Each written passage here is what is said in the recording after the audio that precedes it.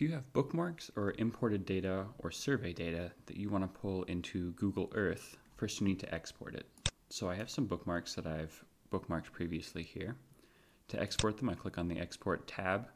If I want to pull them into Google Earth specifically, I want to use a Kml format. So Kml is Google Earth's native format. You might also hear the term KMZ. A KMZ is just a zipped Kml file.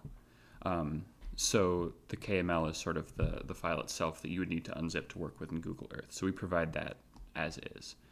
So you click KML, it'll show up as a download as I've done here. Once I click download, it's then available for me to pull into Google Earth. So there's two parallel and similar platforms for Google Earth, and I'll show you how to import this into both. So the first one is the browser version. Here you load up Google Earth, hit Projects, New Project, import Kml file from computer, navigate to where you have it. In my case, this is in the downloads.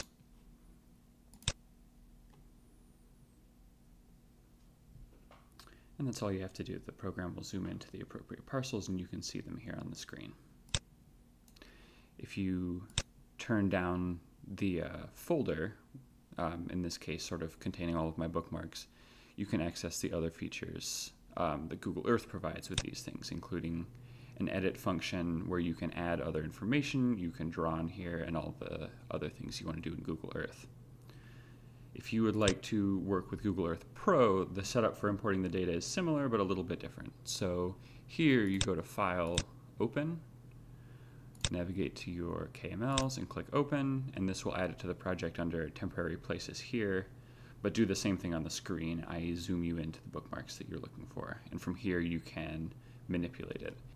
I don't use Google Earth very often, but I believe that the desktop version has a few more features and ability to sort of customize.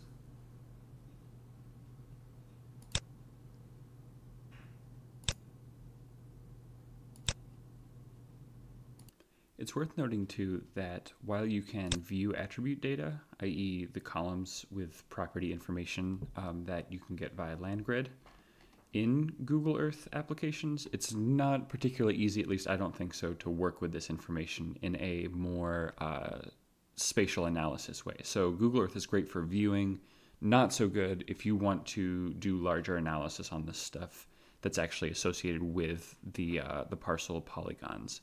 If you're looking to do more analysis, like how many of the properties that I've bookmarked are two-family zoning, things like that are better served in a different application. The two that I would probably recommend are ArcGIS or QGIS.